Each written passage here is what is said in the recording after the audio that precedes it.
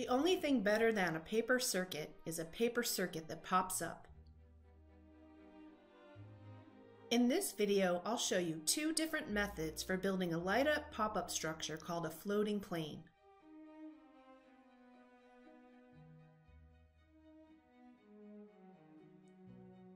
To get started, you'll need the following tools and supplies.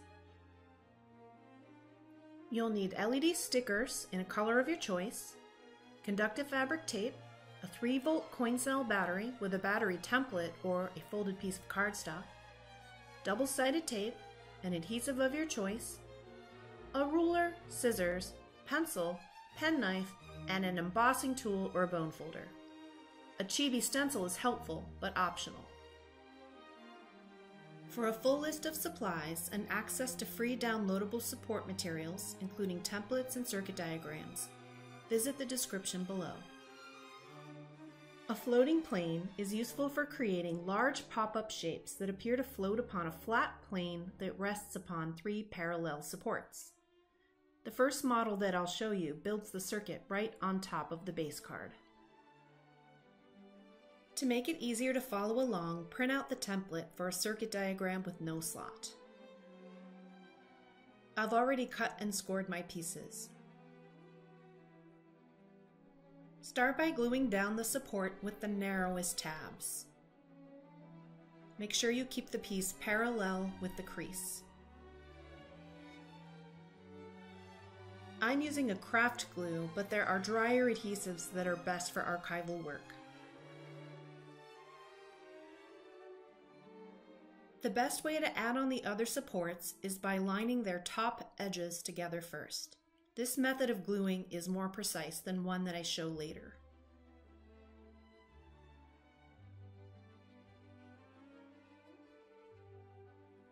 With the edges aligned and the pieces completely parallel, fold in the supports one at a time to add glue to the remaining tabs.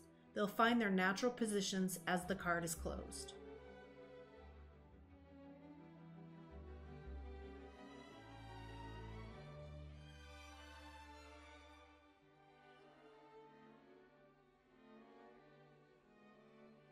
Wait for the glue to set a bit before opening the card. Then, if you've done everything correctly and everything is aligned and parallel, the pop should be completely flat.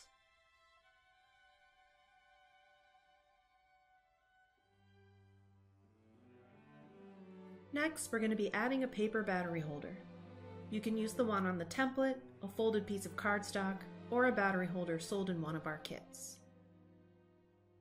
If you use a folded piece of cardstock, a chibi stencil is a helpful way to mark the locations for the positive and negative leads. For my project, I carved my own stamp featuring my favorite summer dessert.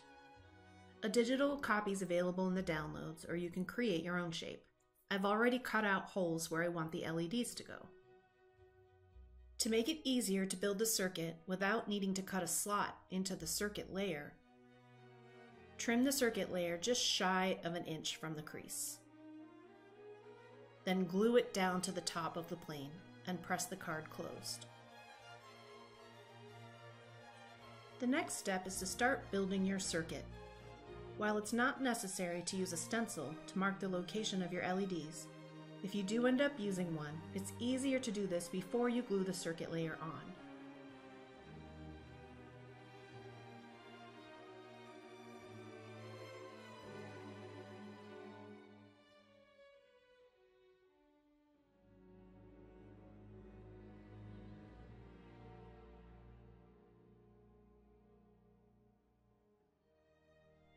Next, I'm using conductive fabric tape to build my circuit. Conductive fabric tape works very well on hinged areas. It doesn't crack like copper tape can. I'm using a continuous piece, but it's not necessary. You can also overlap smaller pieces.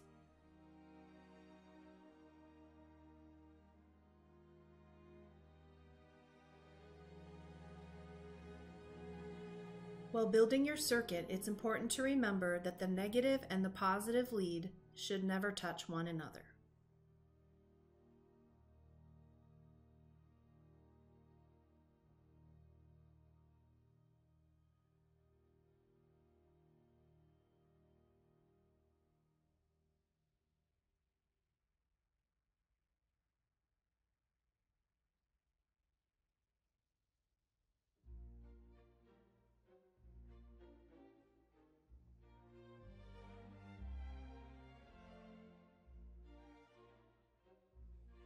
Here I'm using a ball of conductive fabric tape to secure my battery in the holder.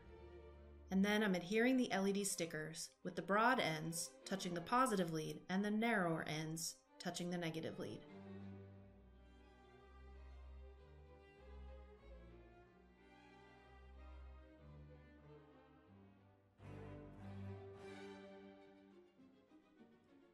I'm adding a scrap of vellum behind the holes of my artwork to help diffuse the light.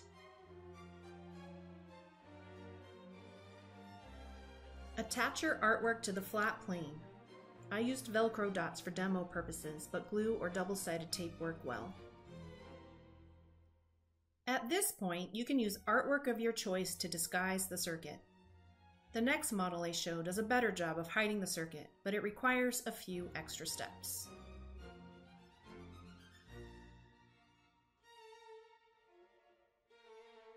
Model 2 is a bit more complex because the circuit is going to be threaded through a slot on the base card, which connects with the battery on a backing card.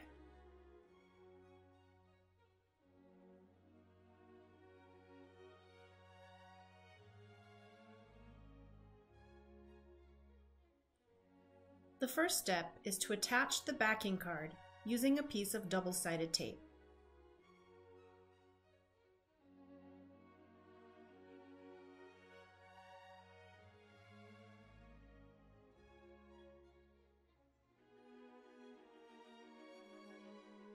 Like Model 1, glue the support piece with the narrow tabs to the center of the base card. Before securing the second tab, make sure that the piece is completely parallel.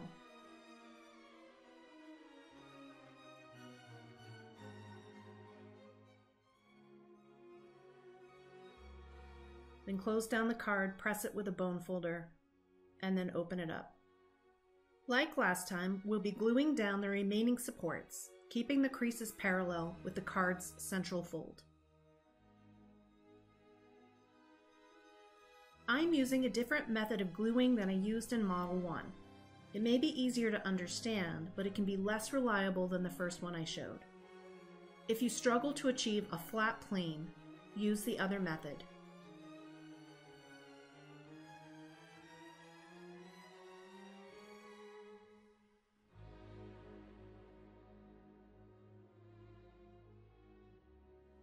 In this model, the circuit will be threaded through a slot. If your art piece will have LEDs on both sides of the crease in your flying plane, you can cut a slot into it to build your circuit on the larger surface. You'd have to bring your conductive traces through the slot. Since all of the LEDs in this demo will be above the crease in the flying plane, I'm trimming it down so I don't have to do the extra step of bringing those traces through the slot. This time I'm going to use a stencil to mark the location of the LEDs and start laying down my conductive tape traces before I glue down the circuit layer.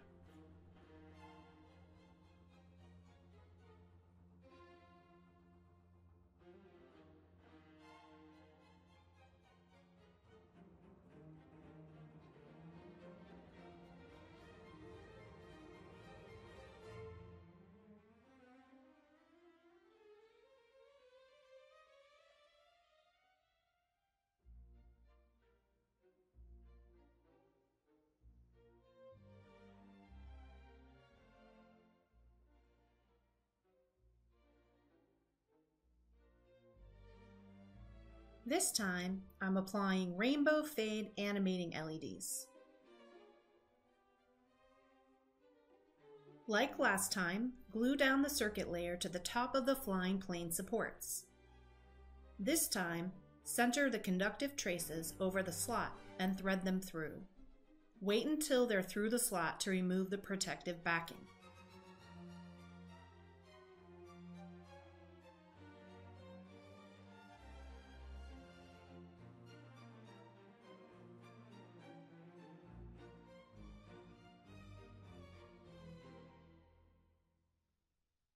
Use the circuit diagram as a guide and keep the conductive traces parallel so that the positive and negative do not touch. This time I'm using a battery holder template from one of our kits.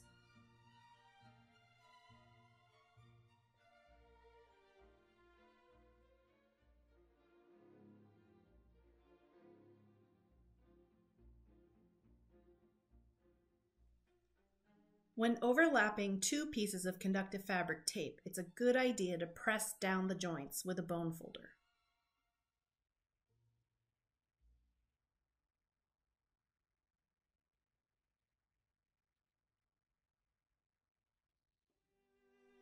This time I'm using a foam ring from one of our kits to hold my battery in place. I've left the adhesive backing on the top of the ring.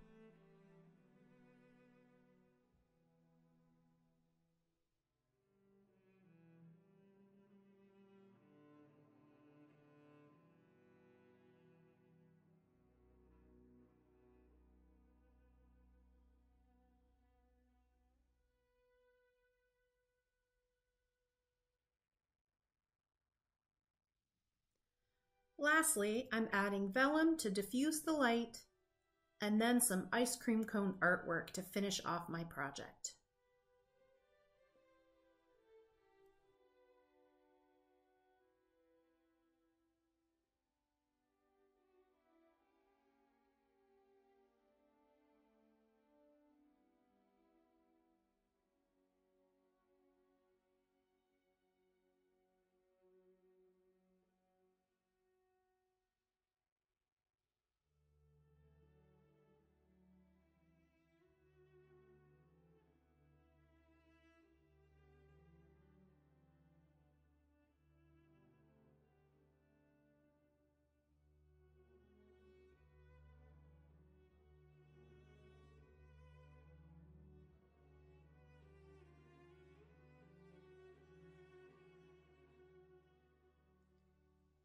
I hope this tutorial will help you build your own light-up pop-up flying plane project.